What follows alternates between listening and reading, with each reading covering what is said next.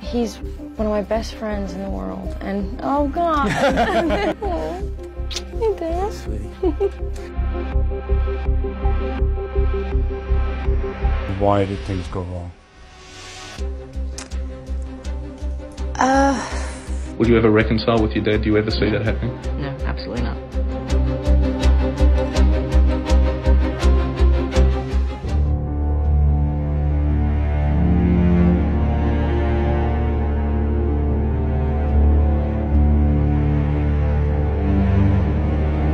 My parents separated when I was very, very little. They didn't have a great relationship. There was just a lot of fighting and a lot of...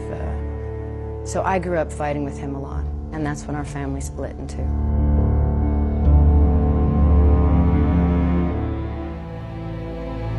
Her name was Marceline, and everybody called her Marshmallow, you know, as a joke, because she was just the softest, most gentle woman in the world. She was a great listener and a great friend. She was my best friend. I guess she made me feel like I had a voice, and that no matter what would happen, I knew she'd love me.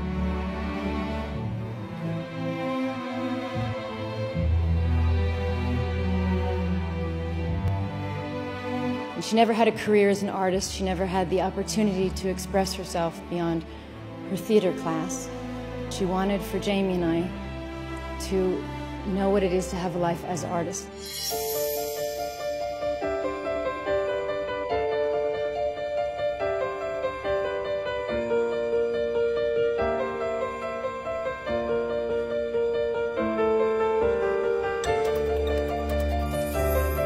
She drove me to every audition, and she would wait in the car for hours, always make me feel really good. All the times I didn't get the job, and when I did, we would jump up and down and scream and yell like little girls.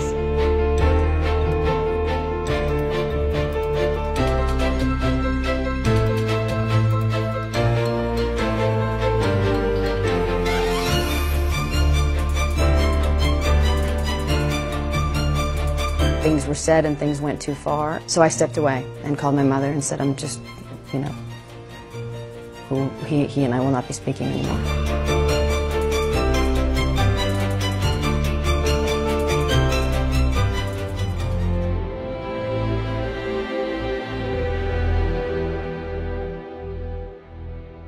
She would never get angry. She couldn't swear to save her life. But when it came to her kids, she was just really, really fierce.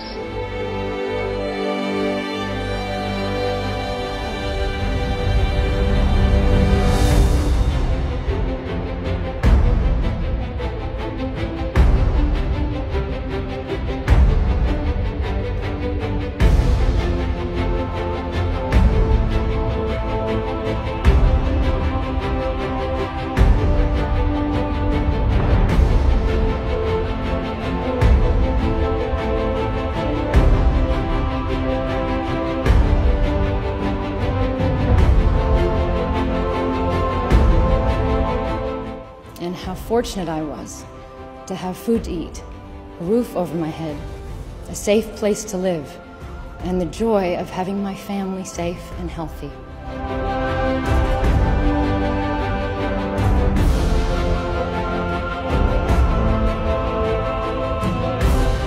Above all, she was very clear that nothing would mean anything if I didn't live a life of use to others. And I realized how sheltered I had been.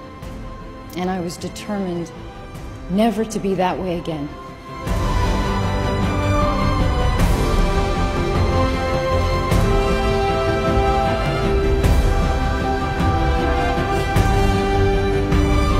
But I will do as my mother asked, and I will do the best I can with this life.